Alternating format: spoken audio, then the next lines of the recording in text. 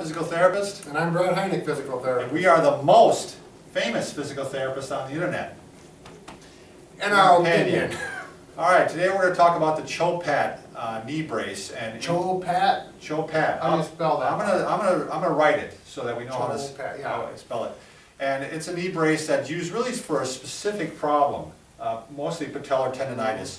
And in those cases, it can work quite well. I don't know that I'd use it for anything else.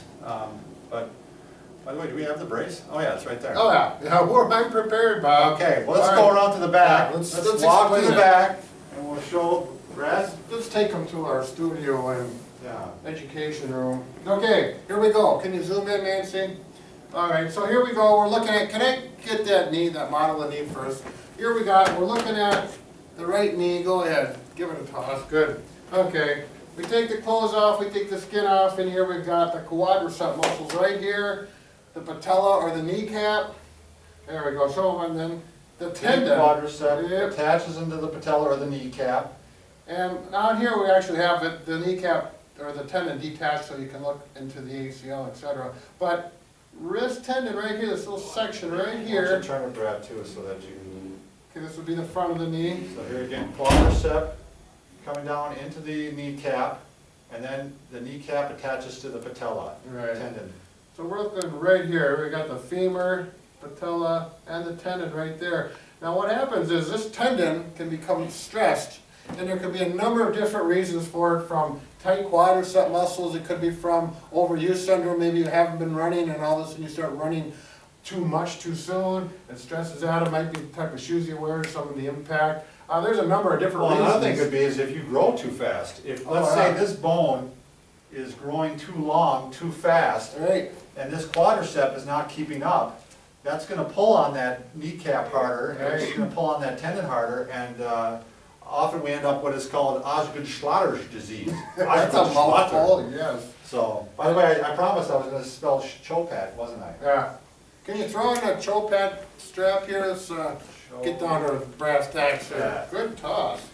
Okay, so what we're looking at is this tendon right here, which is right there below the kneecap. You can feel it, and we're looking right there. So this tendon, the red part. Yep, this red part right here gets inflamed. In other words, it gets tender. Sure. If you go up and down steps, a lot of times it can be painful when you do your activities, and it typically hurts the most. In the case of Osgood-Schlatter's disease, this tendon actually starts pulling on the bone right here. There's a tubercle here, they call it, or a bone, and a little bump right here where it attaches.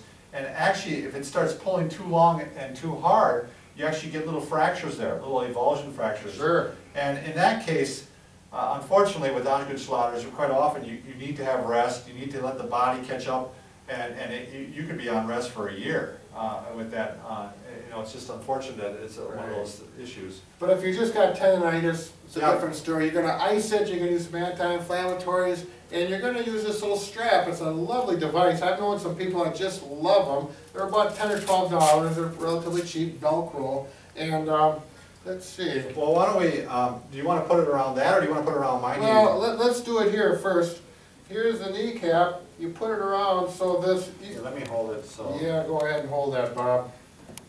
So again, this knee's facing you now. Yep. So there's like a bead in here, okay? Like a little piece of rope. It's a little padded, but it's firm density. You go around underneath the kneecap. Here's the kneecap right here. Yep.